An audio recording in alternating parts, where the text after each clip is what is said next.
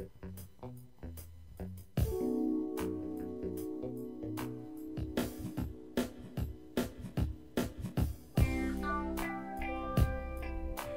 man, boy, do I have a story for you.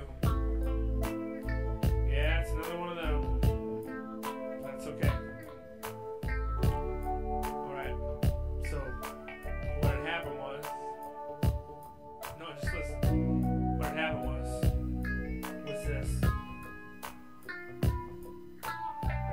My telephone rang about 2:45. I knew exactly who it was gonna be. She said, "Get over here, he won't let me be." And from the sound of her voice, it was easy to see. It's not the first time she talked about leaving. It's not the first time she wanted to hide. It's not the first time she talked about leaving, but it's the first time I offered her a ride.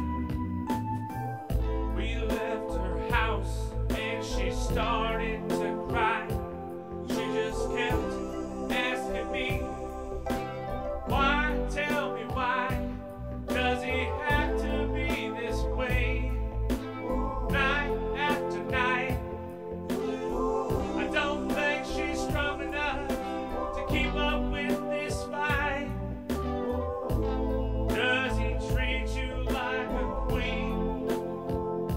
And if he don't, that don't sound like a man to me. Do you know who's gonna be your king? Well, my dear queen, that man is gonna be me. It's not the first time she talked about leaving.